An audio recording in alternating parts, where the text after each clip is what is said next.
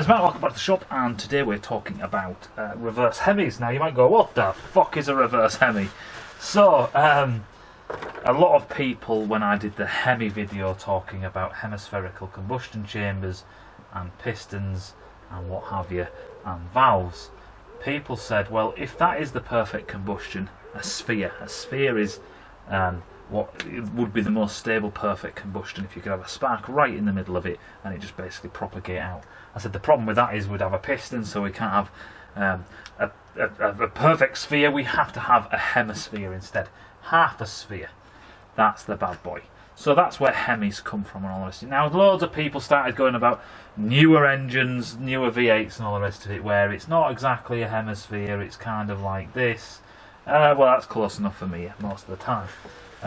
You know, it's an evolution, and it's their thinking of doing this trying to stick with this hemisphere malarkey. The problem with the hemisphere is that it's surface area to volume and so on. You just can't get high enough compression ratios.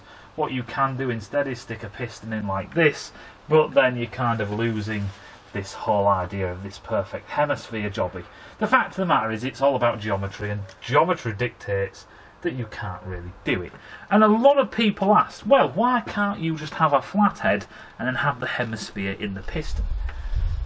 So to do that, and that's what this reverse HEMI is about, to do that we have to keep everything exactly the same place in a sense. So we'll keep everything there like so, and this will make sense in a second. So what we want to do is we want to put this inside the piston, but we can't just do this and then have a flat head. We can't do that. That would be fucking mental, because we've got a fucking small end that goes there like so. So what we're going to have to do, like idiots, is we're going to have to actually come into the head. That's what we would have to do. We'd have to make a piston that's like this, and then we drop the whole thing down. So now that we drop the whole thing down, what we end up with is we end up with a piston that is like this, with our, what is it, there was our original line. Then we have to put a hemisphere in this piston, which would be like this. So then there is our piston. Here is our line. We can now have our valves do whatever they want. We can have ports like this, like so. We could have straight runners if we wanted. We could do all this kind of loveliness like so. Wonderful! Now we've got our perfect hemisphere. We could have our spark plug here, which means that it'd all propagate outwards. It'd all be lovely, it'd be brilliant. However, our fucking piston is now well heavy, because we've basically just doubled the height of our piston, because this crown here has to be a certain thickness to take all the pressure that is inside this cylinder. We've now got these well dodgy hanging outy bits and all the rest of it, and then all of a sudden becomes your sealing problem as well. Where do you put your rings? Do you put your rings up here, or do you keep your rings where they were?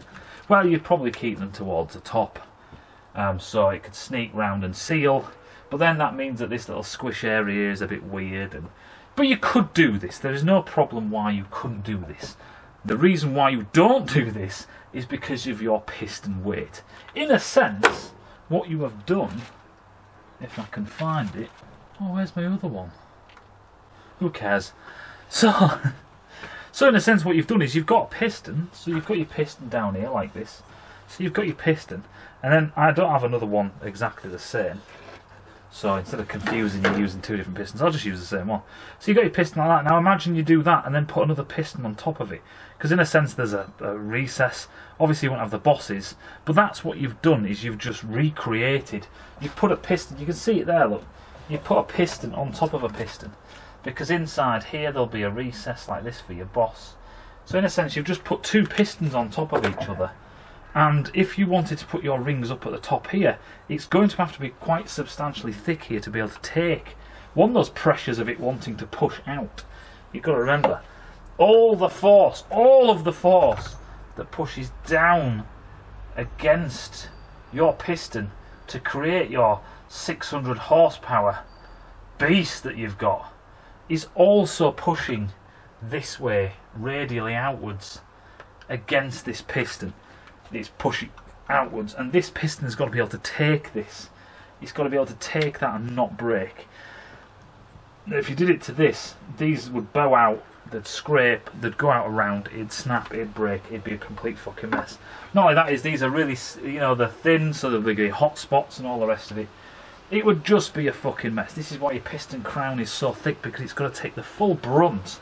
This piston crown has got to take the full brunt.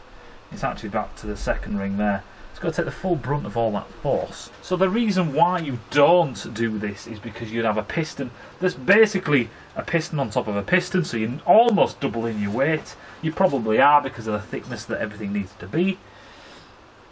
You do all this just to get this hemispherical head that basically doesn't have high enough compression ratios. Why bother? Why would you do it? You'd have an automatic squish band in the corners, which is pretty good. You didn't have that before. You could also, so then the next question is, why don't you just shallow this out? You know what I mean? Instead of going for a full hemisphere, why don't you shallow this out? Why don't you make a piston that has a pent roof like this?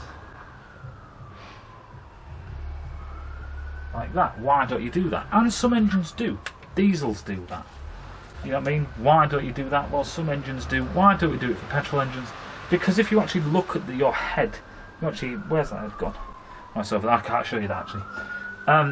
Not yet. You know, it's so small that why not do it into the head? That's the thing.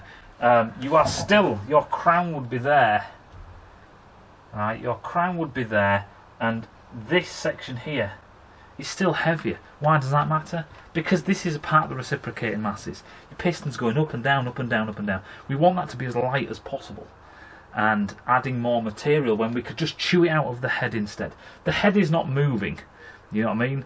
The head is not moving. We can just, well, it is obviously when you're zipping along 100 mile an hour. What I mean is in you know, as a reference frame to everything else, it's pretty much staying still.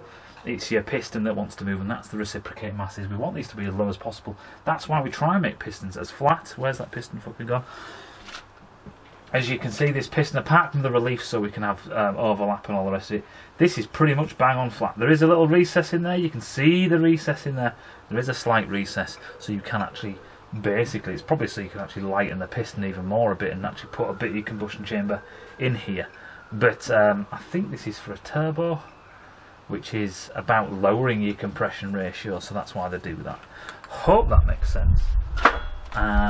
We'll do more on this if needs be, if people don't quite get it, but that's why you don't do it. I've already said it. I'll see you in a bit.